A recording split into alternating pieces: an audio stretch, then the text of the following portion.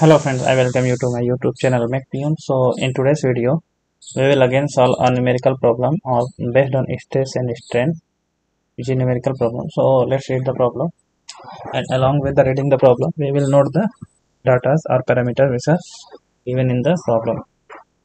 A hollow steel tube is to be used to carry an axial compressive load. So let's draw.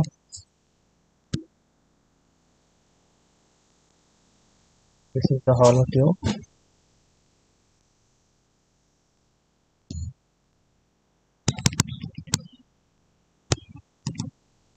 It has to come.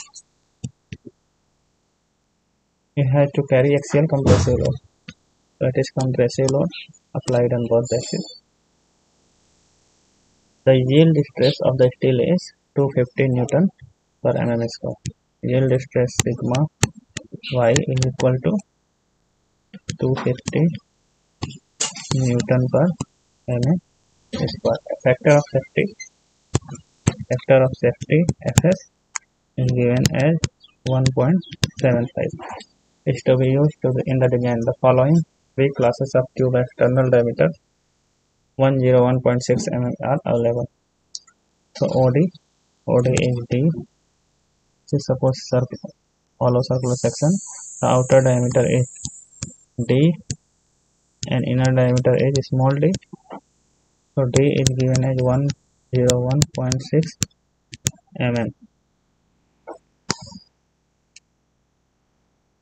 These are the three classes of the tube, which is light, its wall thickness is given as 3.65 mm, medium which is 4.05 mm thick, heavy is 4.8 mm thick. Which one do you recommend? So we have to select one out of these three.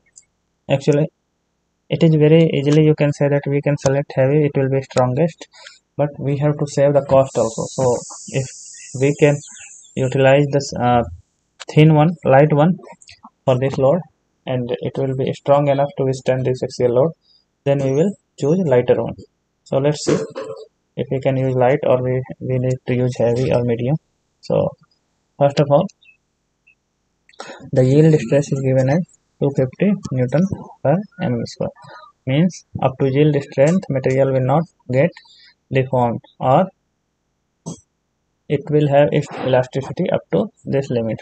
If we apply more load than this, then material will not break, but it will deform plastically. Okay, so maximum stress we can apply is 250 Newton per mm square. But we can see that there is a factor of safety, which is 1.75.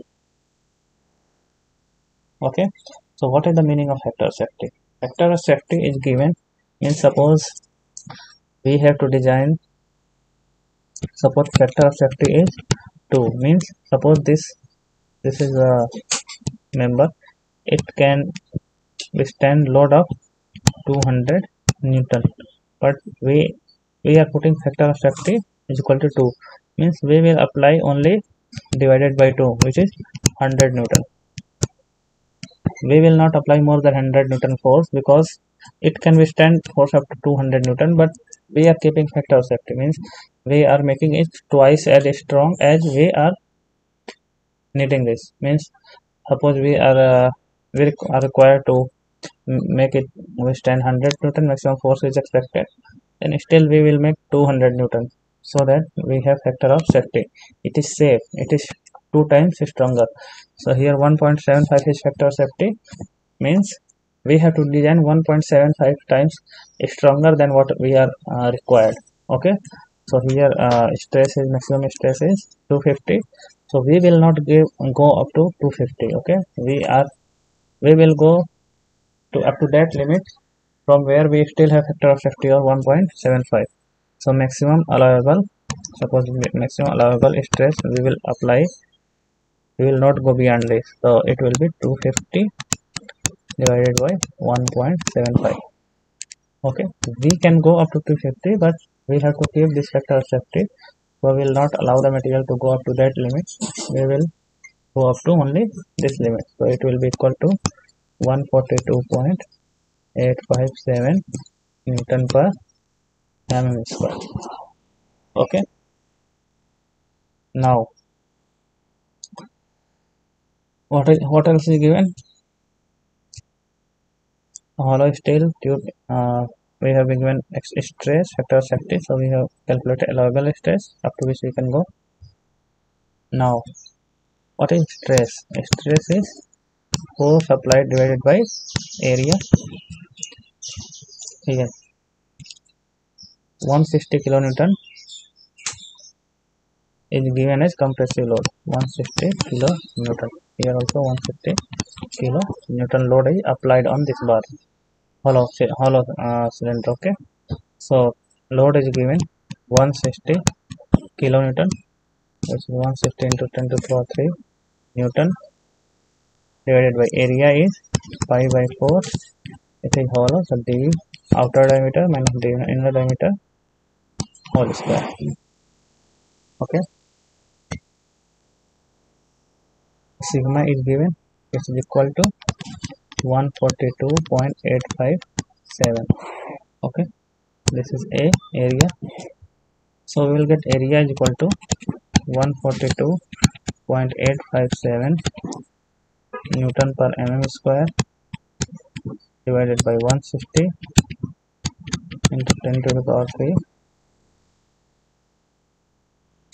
Newton. Okay, so from here we will get area is equal to 1120 mm square. Newton will be cancelled with this Newton, so we will get, sorry, this will be 1 by a,